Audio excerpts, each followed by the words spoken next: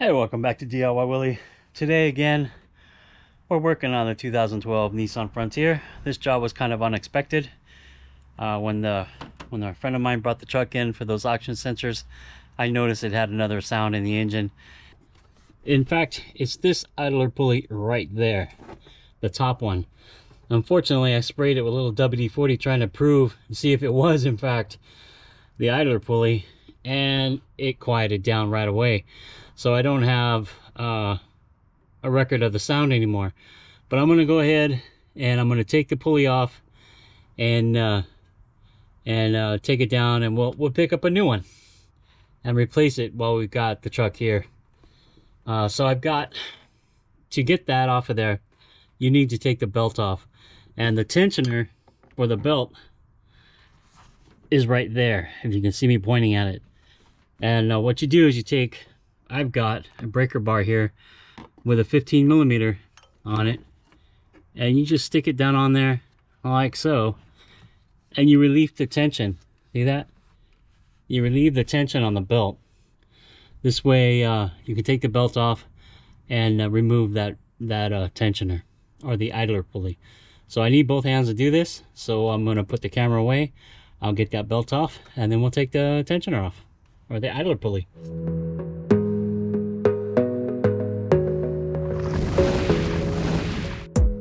So for the idler pulley, I used a 14mm socket and a ratchet to get down there and loosen the bolt on the pulley right here. Now we'll just run the bolt out. It's kind of a long-winded bolt, man. There we go. And we pull it out, and there we go. We're gonna go ahead and replace this. It was making some squealing sounds, and as soon as I shot some WD-40 into it, it quieted down, so I know they need to be replaced. Now you could just keep lubricating it and hope that that would work. I don't know if you can take it apart. It may be sealed bearing inside, but I'm gonna go ahead and just buy a new one. It's about 64 bucks at the local parts store, and we'll be good to go.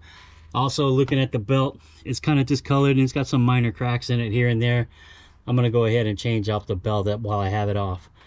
So let me go to the parts store. When I get back, we'll put everything back together. Okay, so I'm back with the new idler pulley. This is Duralast part number 2331540, and I picked up a new belt, Serpentine belt, while I have the old belt off. To replace the tensioner, I'll just get the new one. I wanted a Continental belt, but they were all out, so I chose their Duralast belt. It should be fine. I've used them on my Samurai a lot. There is a diagram of how the belt routes for the 2.5 liter, and there's a diagram for the 4.0 E6. So we're going to follow this one for the 2.5 liter and the instructions. This time I'm pulling out the book because I wanted torque specifications, and we've got drive belt tensioner bolts for the 4-cylinder.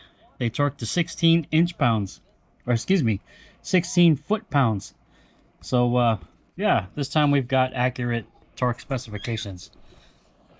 I was eating a little bit of lunch, and I decided to check out the latest Ratherby welding video with his electric mini bike.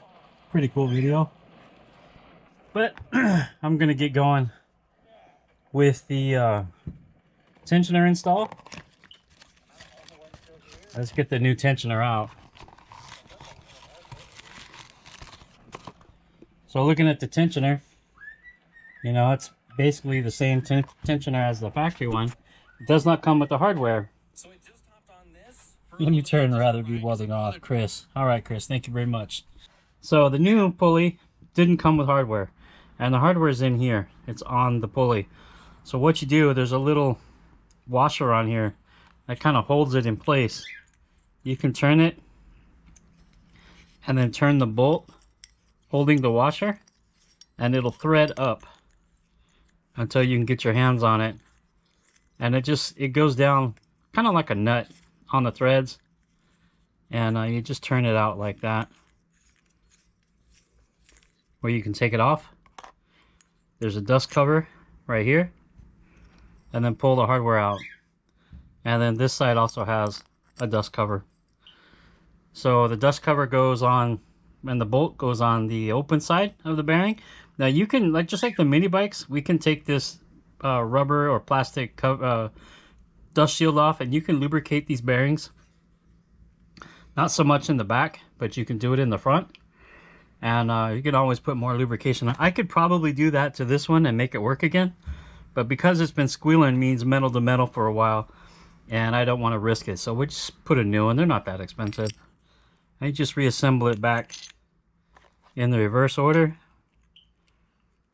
turning that little nut down, or the washer, spacer, whatever you want to call it, until it goes down tight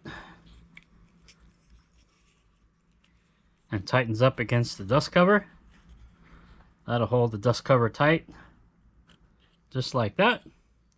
Now we're ready to go back on the vehicle. Taking a look at the belt that's coming off, it shows, it's probably will be hard to even see in the camera, it shows very minor cracking, nothing to be too concerned about.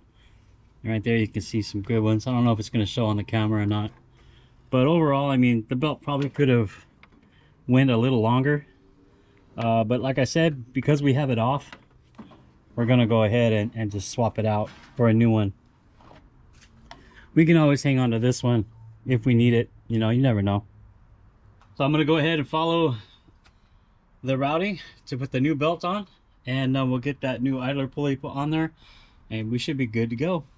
I need two hands to do this. I'm not going to try to film it, or at least I think. I don't know, we'll see.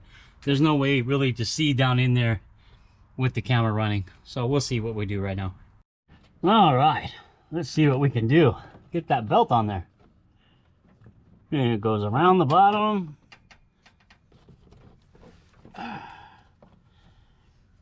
around the bottom, over the top.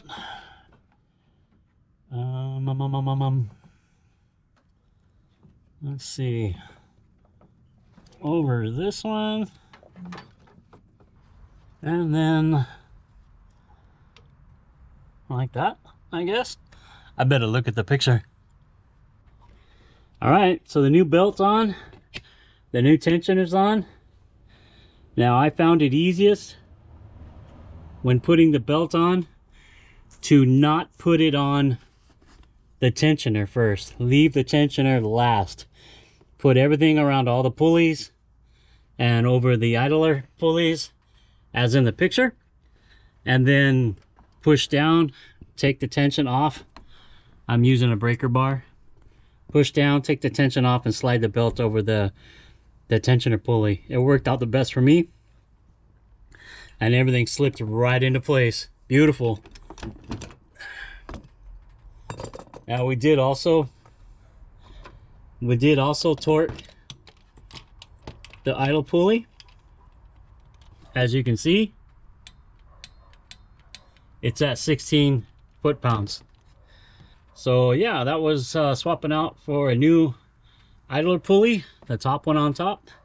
That was making some horrible squealing sounds, but it should be good now. I'm going to put the tools away, we'll start it up, and we'll see just how quiet it is. Let's start her up and see if that idler pulley is a lot quieter now. Should be. Oh yeah, that's as quiet as can be. It had a loud squeaking sound earlier. I wish I could have got that on this video, but I was diagnosing it and I sprayed WD-40 into it and it quit squealing. So we're just gonna call this good. New belt, new idler pulley, and the engine's back to normal. Whew. That was a good day's work. We actually got a few things done today. This is the day that we filmed the replacing of the oxygen sensors, and we also did just now the idler pulley and the serpentine belt. The serpentine belt probably could have went longer, but since I had it off, they're only, I don't know, 30 something dollars. Just get a new one and put it on there. And the idler pulley, well, that was squealing really loud as I was described, and I sprayed it with WD-40 trying to isolate the squeal. And it did just exactly that. It quieted right up, and I didn't get to record it and show you what it was doing, the symptoms it was showing, why it needed replaced. But we got the new one in there. Everything's good and quiet. I think I'm going to go ahead and just check out the air filter, check out the throttle body, check the oil, do those kinds of things like that. And this truck and its projects will be wrapped up for today. And the owner can come pick it up tomorrow or Tuesday, whatever he wants to do. So if you like this video, give it a thumbs up, subscribe if you haven't already, and please leave a comment down below if you have any questions or any concerns of what I did, or maybe something I should have done different. I'm always in the comments. I'm always answering the best I can, and you know, I like when people give me good feedback. Visit the playlist for the Nissan Frontier. There's a lot of good information in there, a lot of good projects on these trucks. We have 2 of them that we pretty much focus on, and it's fun. So thanks for stopping by and checking out the videos, and I'll see you next time. Bye.